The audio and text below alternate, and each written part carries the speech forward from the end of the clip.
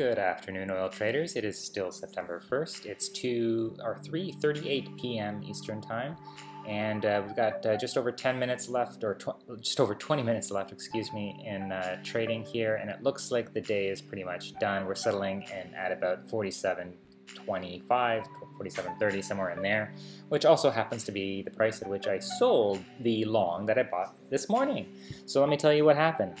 So basically, we opened at just below 47, just above 47, kind of in that range, and I initially said that I was going to be targeting a long buy anywhere below 46.90, and I was actually getting ready to purchase even higher than that, closer to 47 even, when we dropped at just a few minutes after the open here on the East Coast, and we dropped to a low of 46.64, I think it was, or no, 40, where was it? Let me go to the one-day chart here. We dropped to a low of 46.56, excuse me, and I jumped in at a price of 46.73, so well off the best possible, I think. Yeah, well off the best possible, but still, you know, considering where we ended up on the day, a pretty good price. And then basically I was looking to sell. So initially I was looking that maybe we'd be selling our shorts, seeing as we were falling.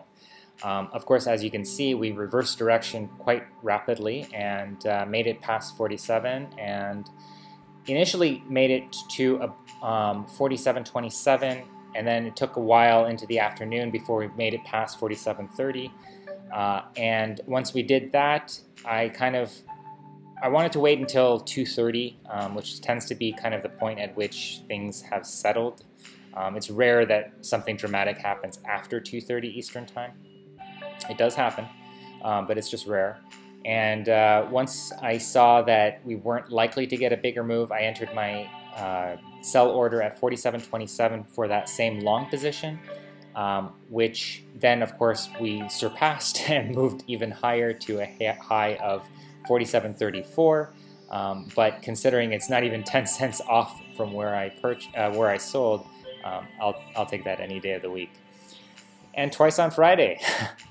Had we reversed yet again and dropped to as high as 47, I probably would have purchased the long again. But as you can see, we're kind of holding fast at where I sold, and so be it.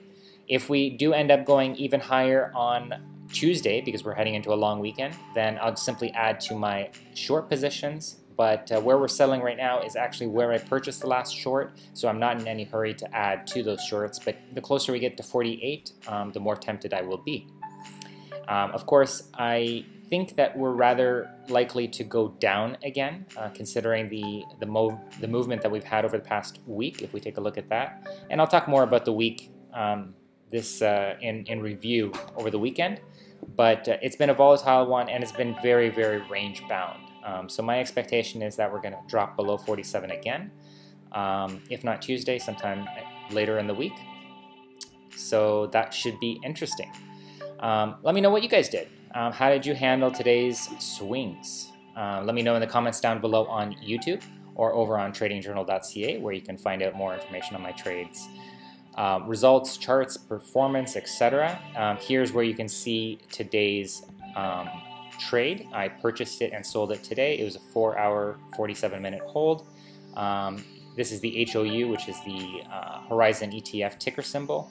It was a return of 2.21%, just off of 20% weighting on the portfolio for a profit of $428.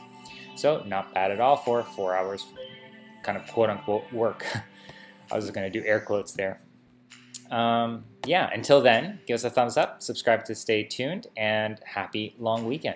I'll check back with you guys over the weekend for a weekend review, and then again on Monday morning ahead of trading at Tuesday morning ahead of trading at 9:30 a.m. Eastern Time. Till then, cheers.